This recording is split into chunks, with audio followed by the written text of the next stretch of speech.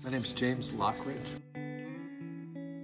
I help manage Big Heavy, which is a music development office run by volunteers who all work on different projects that either archive or promote music that comes out of Vermont. The show series that we're hosting, they're all ages and substance free, and they were started in part to sort of fill a void where 242 Main used to be. And 242 would have shows that came from it starting out as a teen center a long time ago.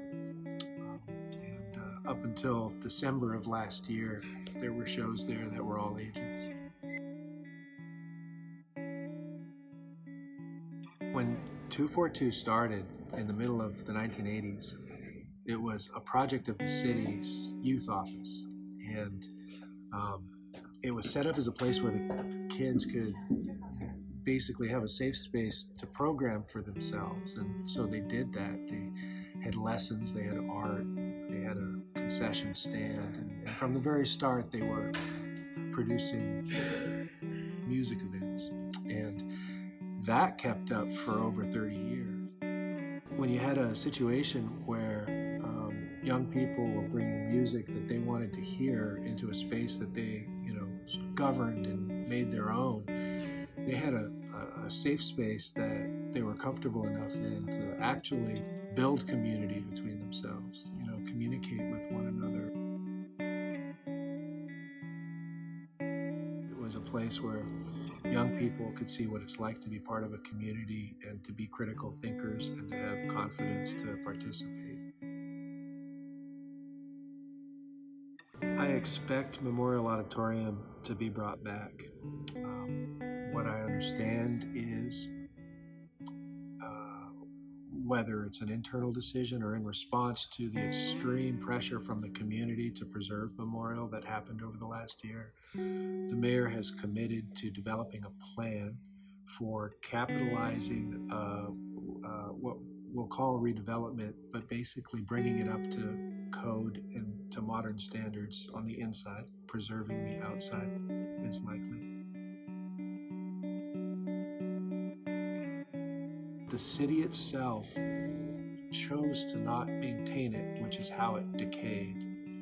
Chose to not staff it in a way that had the acumen to generate revenue to sustain it.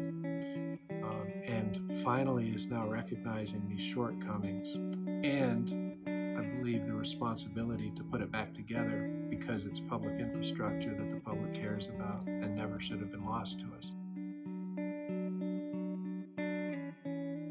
This hasn't been a priority for a while, and we're all suffering for it. Memorial Auditorium is a key civic building that has a meaningful story to tell that's part of our city's identity.